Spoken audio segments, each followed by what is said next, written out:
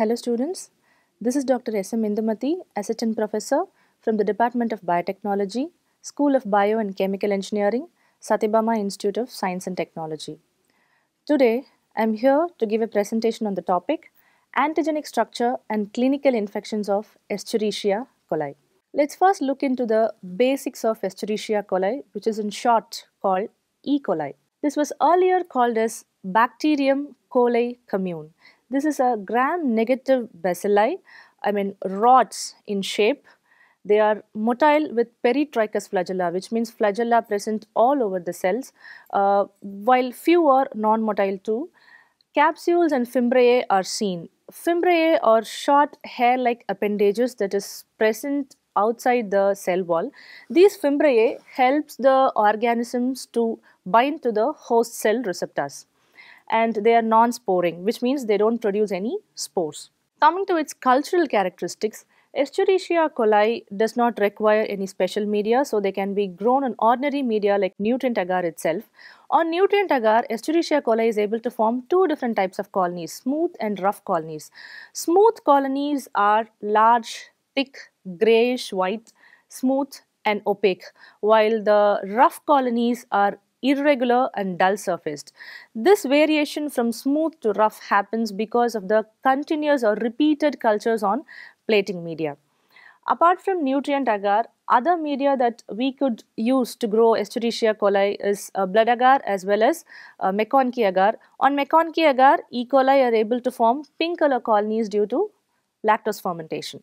Coming to the biochemical characteristics of E. coli, Escherichia coli is able to ferment n number of sugars, which means glucose, galactose, maltose, sucrose, mannitol, galactose, and so on.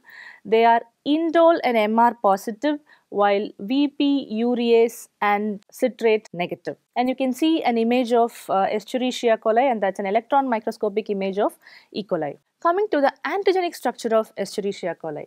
The serotyping of E. coli is basically done on the basis of three antigens, the somatic O antigens, the flagellar H antigen, as well as the capsular K antigens. Around 170 different types of O antigen, 100 different types of K antigens, and 75 different types of H antigens are identified till date.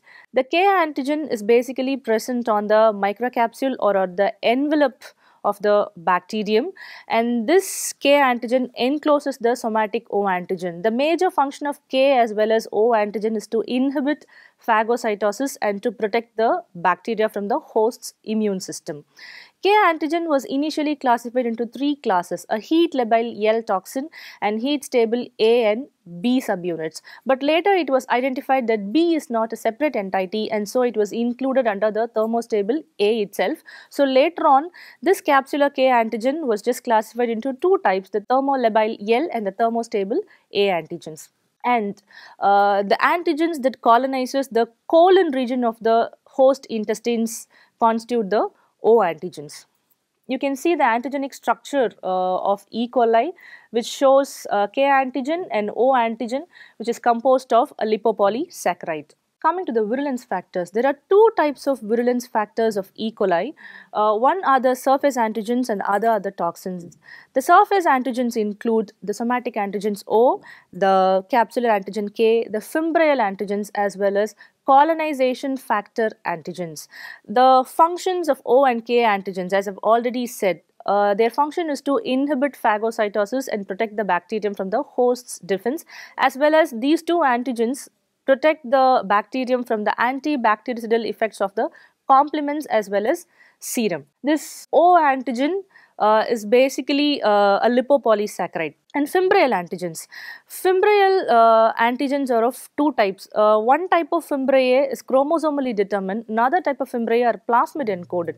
The chromosomally determined fimbrial structures have no relevance in pathogenesis, whereas the plasmid encoded fimbrial structures are highly relevant in pathogenesis, which means it constitutes so much towards the virulence of E. coli. Then we have the colonization factor antigens, which are responsible for causing urinary tract infections by Escherichia coli. Talking about the toxins, there are two types of toxins, hemolysins as well as enterotoxins. Hemolysins have no prevalence or they have no importance in virulence of E. coli. So we'll concentrate much on enterotoxins. Enterotoxins are classified into three types: a heat labile LT, heat stable ST, and virotoxin called VT, which is also called Shiga-like toxin or SLT. So we'll see the LT toxin first. LT toxin is similar to that of cholera toxin in structure, antigenic properties, as well as its mode of action. That is why a standard test that has been employed to detect cholera toxin has been employed to test the same LT toxin also. That is nothing but an experimental setup called rabbit ileal loop model, where the ileum part of the rabbit's intestine is ligated into loop shape and the toxin is injected into some region of the ligated loop. After some time, the toxin causes ballooning of the rabbit ileal loop as well as fluid outpouring from the ligated loop. So this test is a standard test for cholera enterotoxins. The same is applied to LT toxin here. This LT toxin is composed of two units, A and B. A is an active fragment, B is a binding fragment. So this toxin binds to the host cell receptors through the binding fragment B, where the fragment A splits up into A1 and A2.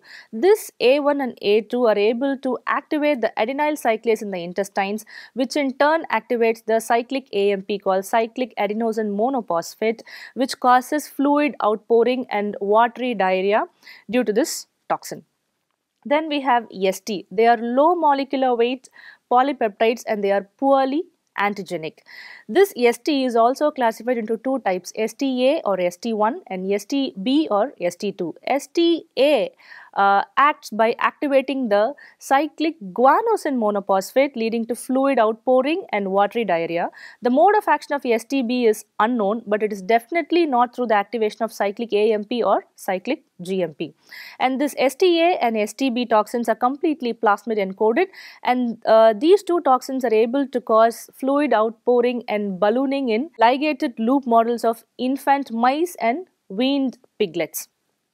The last one is virotoxin or VT toxin. It got its name because they have a special affinity towards viro cells. They are special type of cell lines obtained from African green monkey kidney cells.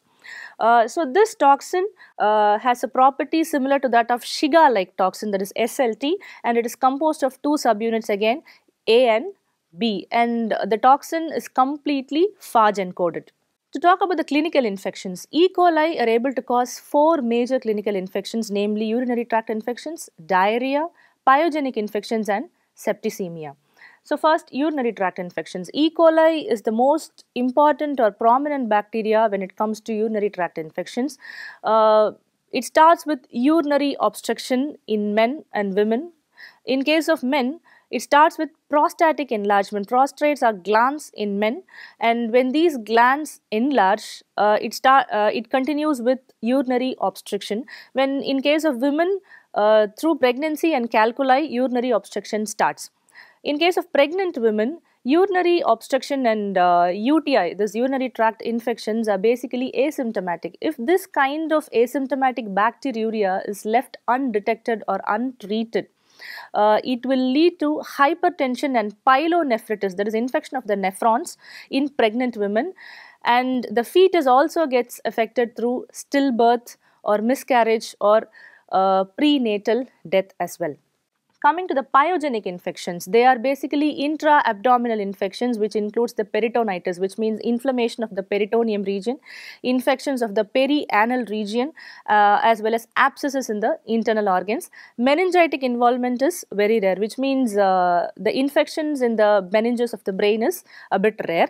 Then we have septicemia, which is caused by E. coli, which leads to septic shock. I've already said in another video, like septicemia is an infection where the organism evades the bloodstream, multiplies there, produces toxic products, and it causes swinging type of fever.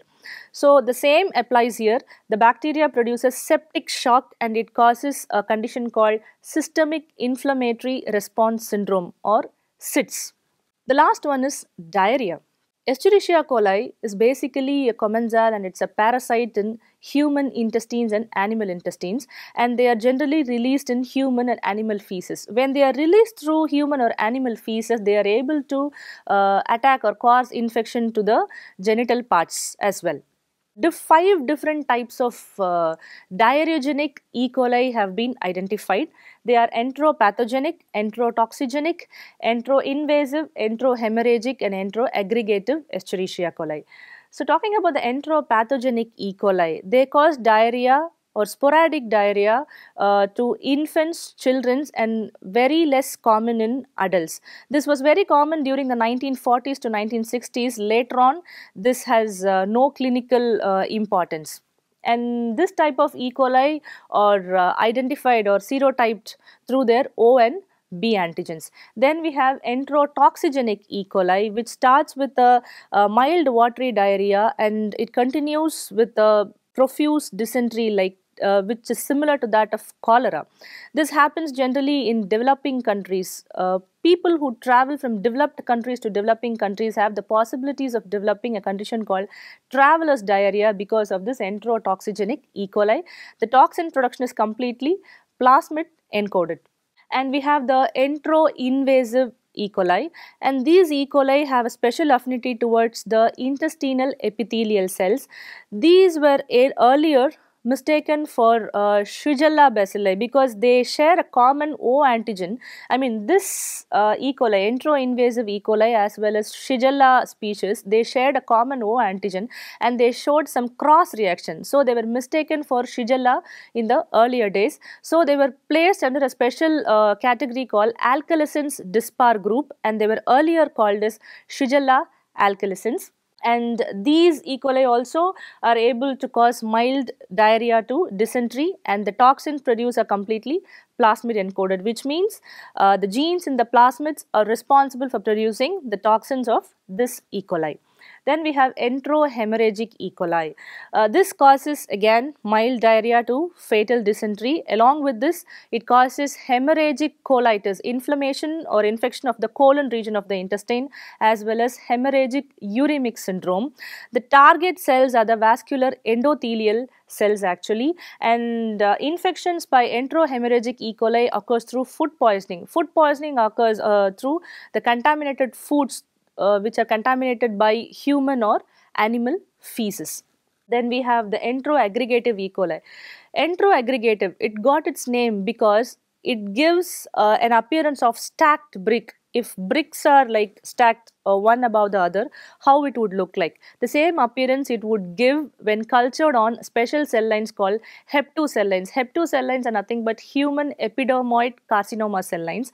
So when cultured on these cell lines, they give a stacked brick-like appearance and they cause persistent diarrhea and they form a low molecular weight heat stable toxin called EAST1, enteroaggregative heat stable enterotoxin 1. So talking about the treatment of Escherichia coli, generally antibiotics are not preferred for E. coli, but still in case of UTI infections, cotrimoxazole is given, nitrofurantoin is given, ampicillin can be given. And apart from these three drugs, other antibiotics in case of life-threatening infections of E. coli, imipenem, meropenem, piperacillin, clistatin, etc. can be given as drugs of choice. We have reached the conclusive slide. Thank you students for taking your time to watch this presentation.